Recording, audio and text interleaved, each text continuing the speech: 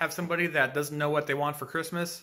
Have somebody that's impossible to buy for? Well, look no further than this amazing list of barbecue items you can buy your brother, significant other, spouse, who you name it, for Christmas. All right, a couple assumptions with this. The first one being you already have a barbecue. If you don't have a barbecue already, head over to Baby Back Maniac's video on the plethora of barbecues he has, and hopefully you'll find something that'll fit your needs there. A second assumption is that, there's many different things for barbecue. I would want to categorize them as short cooks and long cooks. Short cooks are probably grilling steak, maybe do some chicken quarters, something like that. Long cook being, the amazingness of those brisket, pulled pork, what have you. Number one on this list for top 10 things to get for Christmas is going to be good charcoal. The charcoal you can get at the store, some of it's good and a lot of it's bad. There's a couple different websites out there that I would definitely recommend, which I'll leave a link in the description to, that I want to send you to go look at the right charcoal in your area. You can get and use that. You definitely don't want to be cooking on a long smoke and use bad lump charcoal, no briquettes. That's not going to give a good flavor on the meat. The second thing on the list is going to be good charcoal starter. You have the charcoal, make sure you have a good starter now to get that thing going. In my earlier days of barbecue, spent many a long hours wondering why my barbecue hasn't started yet. Gee golly, because the barbecue didn't have a good starter for the charcoal. No lighter fluid. You want to have 3 different things I recommend, or you can do all 3. You're gonna have the woolly wood. That's gonna be like this little. I'll put a link on the screen as well. Little waxy kind of fibrous material. Light that up. Start about 5 minutes later. It's good to go. Or you can also use a charcoal chimney. Now that change the charcoal in a vertical fashion. You put some paper under there, maybe with a little oil on that. It cooks up very nicely and gets the charcoal going really good as well. The last thing you can do is a propane torch. Now this is probably the funnest way to start charcoal, and it's also maybe a little more expensive, but it's also very fast too. So definitely don't skimp there. Or you can do all 3 like I choose to do. I'm not sure you guys knew this, but barbecues are hot, which is why my third thing on the top 10 list is going to be to get barbecue gloves. I have some barbecue gloves, and make sure you get a good kind. When you're moving charcoal around, moving hot objects that were just on the barbecue, you have gloves which protect your hands.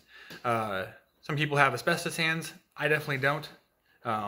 Make sure you have gloves to protect your hands, and because if you're grabbing something, it's too hot, you're gonna probably end up dropping it on the ground, and after a long day, that goes on the ground. That's a sad day for everybody.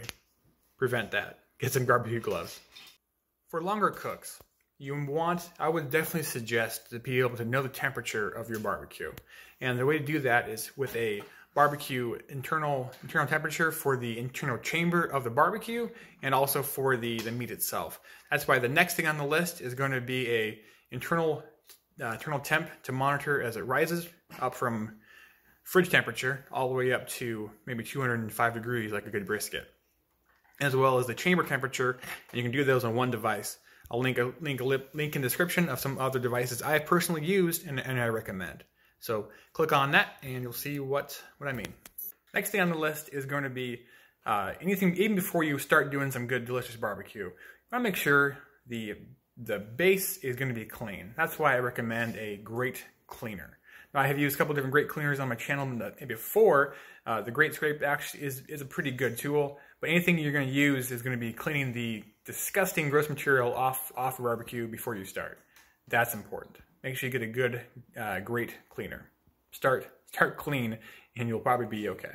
I almost lost count, but this next thing on the list is going to be number 6, and that is going to be a 6-pack of a cold beverage, because you can really stress out about barbecue.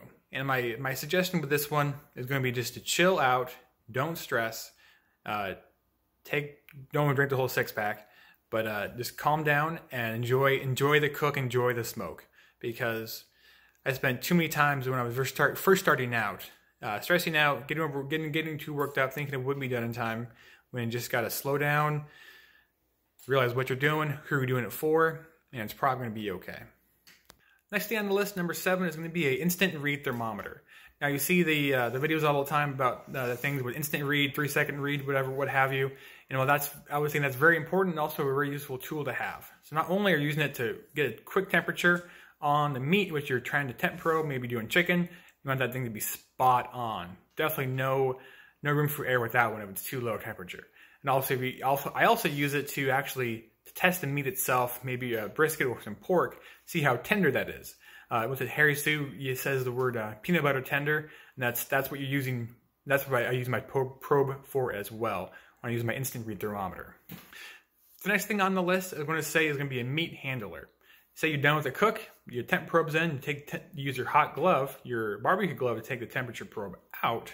Now we have to get the meat somewhere to rest or cool or to slice up and cut up. Now, how do you get that meat off of the actual grate? If you use a small spatula, it's going to be perhaps too heavy. It will fall apart, especially if you're doing some pulled pork. I've had that happen before too.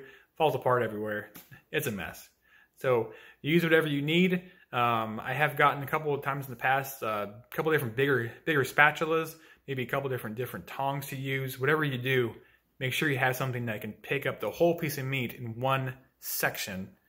Not going to fall apart. I want to thank you everybody for watching this quick top 10 video, top 10 things for Christmas. I think I only got up to 8, but I'm not going to tell if you guys won't. Do you have anything you want to say? Like things you would use for the barbecue? No. Anyway, I want to say thank you for stopping by. Keep barbecuing America and have a great day and Merry Christmas.